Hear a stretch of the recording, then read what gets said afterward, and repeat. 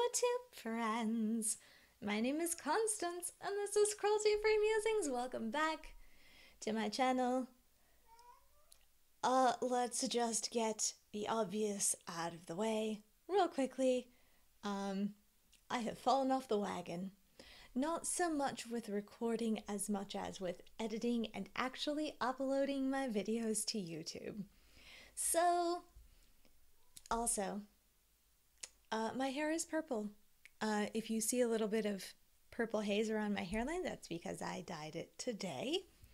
I had it professionally colored, and then I decided that I liked it. So I got the stuff to re-up my color at home. I like it. I love that I can wear a ton of blush, or at least more blush than I could when I was blonde. So let's jump into the business of today's project pan update. This is going to be the finale for Partners in Cream. This Partners in Cream is a collaborative project pan that was started by Steph of Lyons and DaLin of, oh goodness, Outward Processing. I just about needed to go and check my notes. DaLin, I'm sorry. I have not been watching makeup videos, and I have not been watching panning. Yeah, I just haven't been watching makeup videos recently, so I am out of the frame of all of the people that I used to have at the tip of my tongue. So, this was a collaborative project pan started by Steph Lyons and DaLin, and the concept is we have project pans for powder items because you can hit pan in them. It means something, but it's a lot less frequent to have project pans that are dedicated to using up cream items, and in a lot of ways cream products need the dedicated focus more because they go bad, right? They dry out, they're wet, so they get moldy. They have a shorter shelf life just in general, so they need the love as much as the powder products do, even though it's way more satisfying to hit pan on a powder because you know that you can't just dig to the bottom of that powder the way that you can with a cream product. So, it's easier to hit pan on cream products, but that doesn't mean that sometimes they don't get as much love. So, the concept is you have 3 up to about 6 items, and it's a rolling project pan, rolling year long. I think that it was intended to go more than a year, just basically as long as people were interested in keeping it up. I think that I'll be interested in keeping it up next year.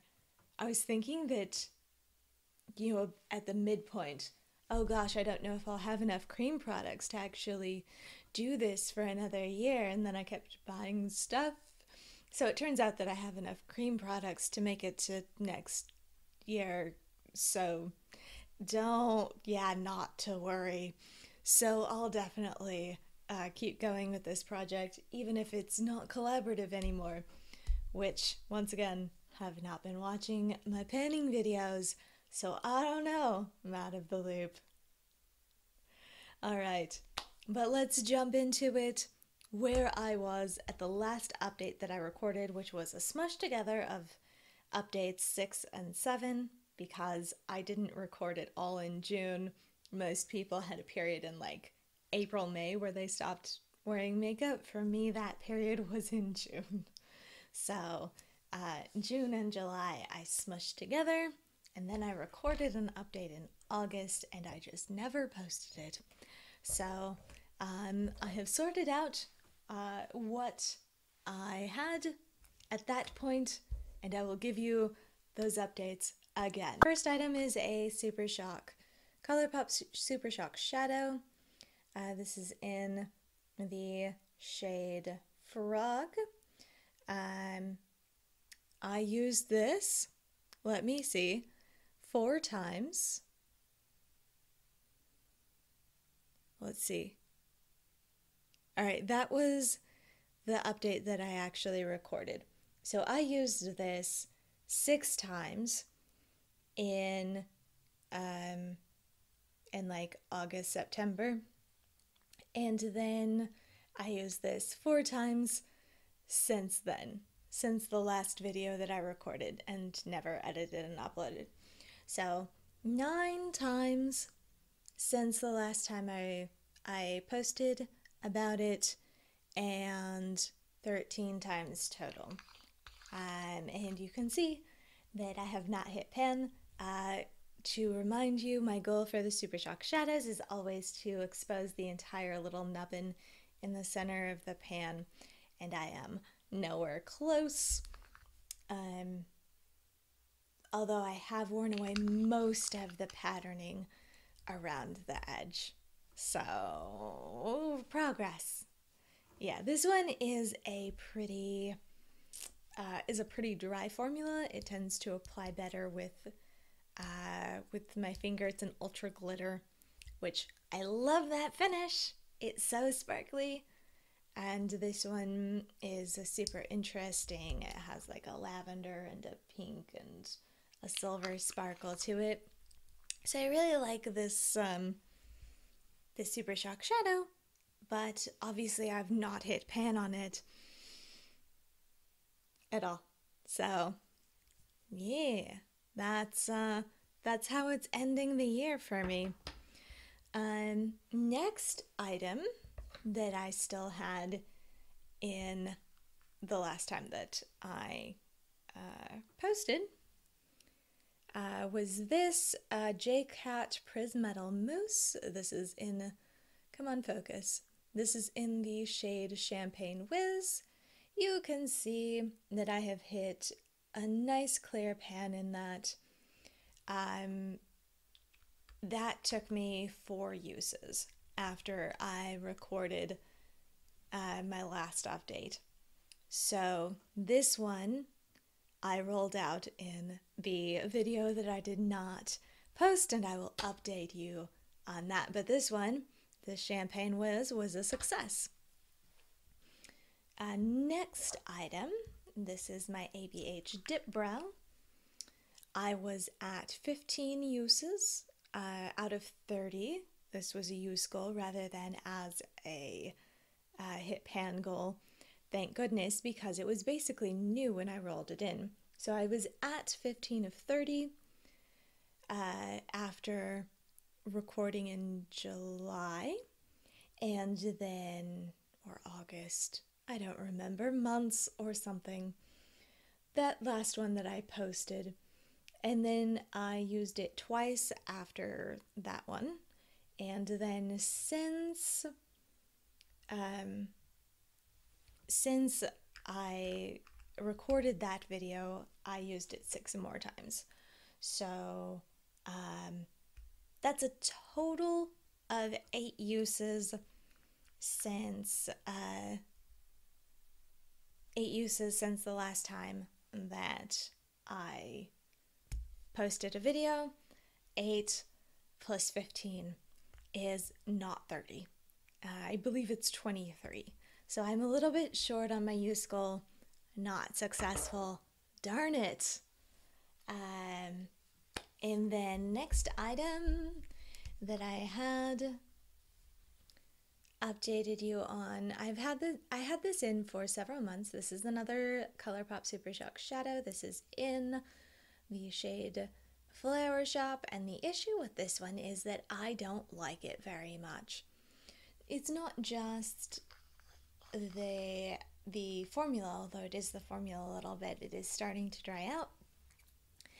It's also the color. I'm not a blue person, and even though this has a strong green shift, being a teal, I still don't like it very much. So I used this once.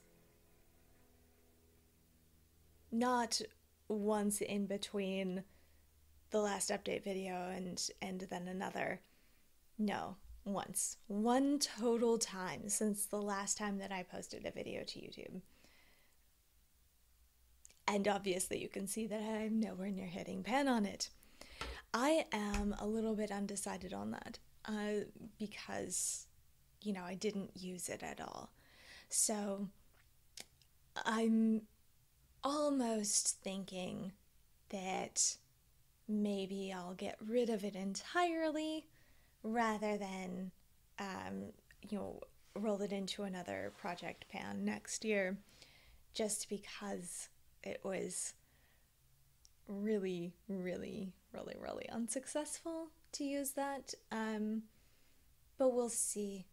At any rate, I was unsuccessful at hitting pan on that. So far, we're 1 out of 4. And then I rolled in this item, which is my Tarte Creaseless Concealer. This used to be the Maracuja Creaseless Concealer, and it used to come in a little squeezy tube, and now it has a doe foot. So it's basically a rebrand. This is in the shade 10 and Fair, and the net weight is 6.4 grams. I originally weighed this and it was 26 grams. Then after my last, so when I rolled it in, it was 26 grams. Then at the last update, which I did not post, it was 25 grams and I had used it 7 times. Since then, I've used it 16 times. Now, I didn't weigh it this morning, so I'm not sure how much it actually weighs. I do know that I have to kind of dig and swirl a little bit in the container. I think that that's probably a formula thing. Like, I've used it, I mean, in the project I've used it 20 times, but I'd only used it a handful of times before that, like maybe 10. So, like, I really don't think that this is a concealer that has only 20 uses in it. You know, 6.4 grams is a lot of concealer. It's twice this concealer that I had in my New Decade project pan. This is the ColourPop No Filter Concealer. It's 3 grams. Now, I don't have any problem using that up. It takes about 6 months. But this is twice that. And I have not been using it as consistently. And so, like, I don't think that I'm anywhere near the end of this. But my goal was really just to use it more. And I think I have achieved that at least. I do like it as a concealer. It matches the shade 10 and Fair, matches my skin really well. So that gives you a ballpark of how exactly pale I am. And then it tends to be a little bit sticky, but I just set it down with a little bit of powder so that my mascara doesn't transfer onto it and stuff. And so that it doesn't, you know, immediately leave the first time that I blow my nose. But yeah, I like using it. It matches my skin well.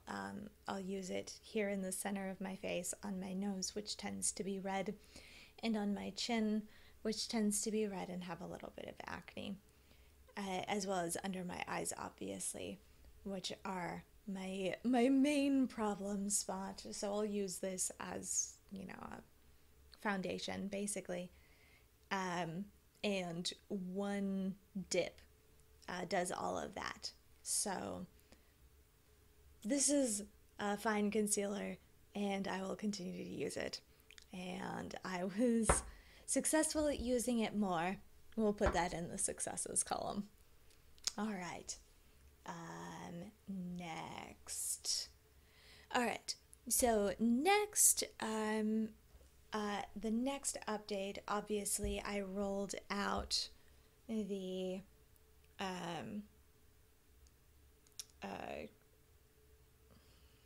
J-Cat. Pris-metal Mousse in Champagne Whiz. There we go. Brain. It took a minute. So I rolled in a mini lip gloss. This is the Buxom Full-On Lip Polish in Dolly. So there's a little nail polish marking it.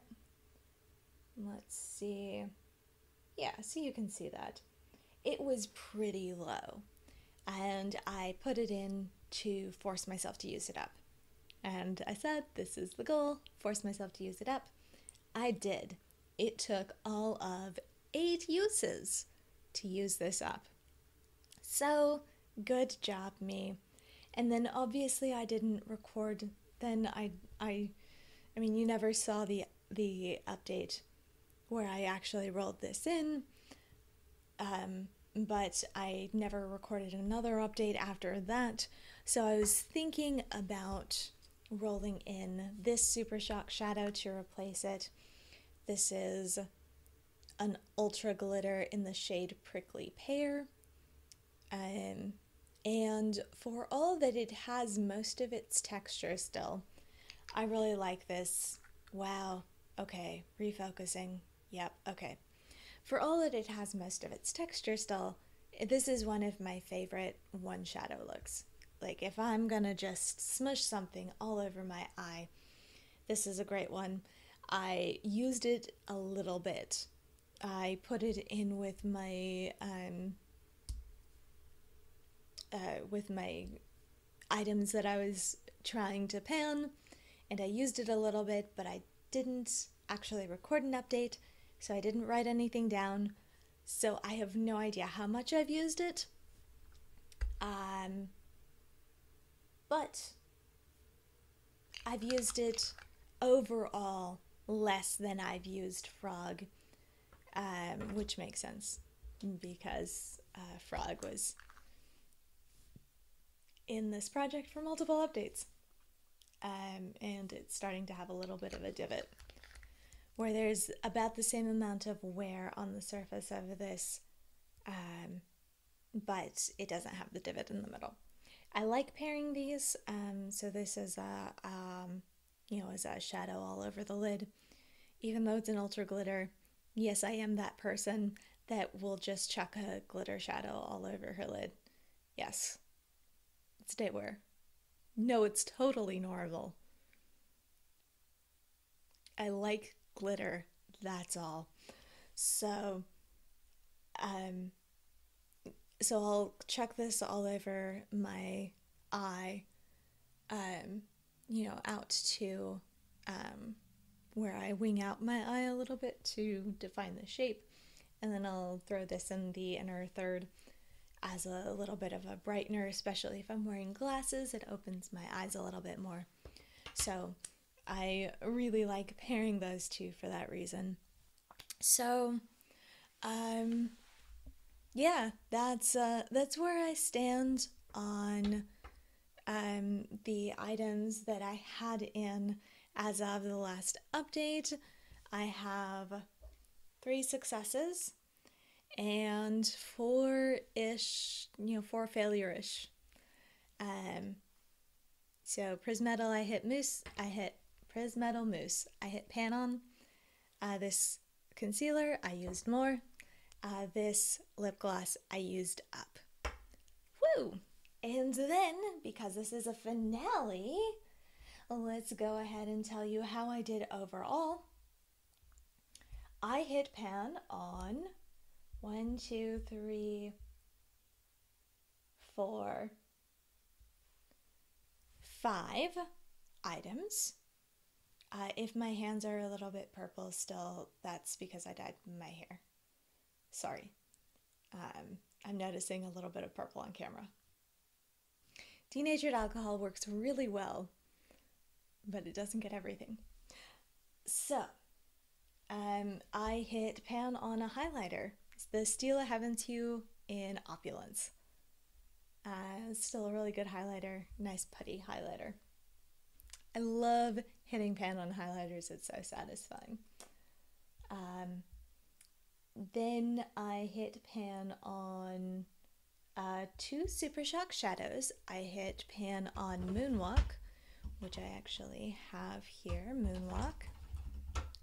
So this is a green that shifts red, or a red that shifts greeny gold. It's pretty. I like to put it over a shadow that has one of the colors to play up the other. And I hit pan in Birthday Wish. Another ultra glitter. What can I say? I have a type of Super Shock shadow that I like, and it's the glitter, in case you missed it. So I hit pan on those two, and I hit pan on this other Pris-metal mousse in Sorcerer. And the main, the big difference between these two shadows for me is that the formula is quite different. This Sorcerer, this dark purple, is a lot drier. It's not as shiny, and yet it doesn't work well as a base. So this one, I might just get rid of it. If you like blending it out at the edges, it turns gray. It's just, it's a color that you want to build up, but then the finish is just a satin, so it's not even worth building up, kind of. So that one I'm probably going to get rid of entirely. But I did hit pan on it. I was successful, as well as hitting pan on this, which this is another really good one shadow look for me. Just like smush it all over the lid. And then the last thing that I hit pan on that I haven't shown you yet is the Stila Heaven's Hue and Opulence, which there's that little shiny bit of pan right there at the bottom in a weird shape. I have no idea how I hit pan there, but I guess, I'm gonna take it, let's be real. So this is in my current Shop My Stash. It's still a favorite highlighter, still like it.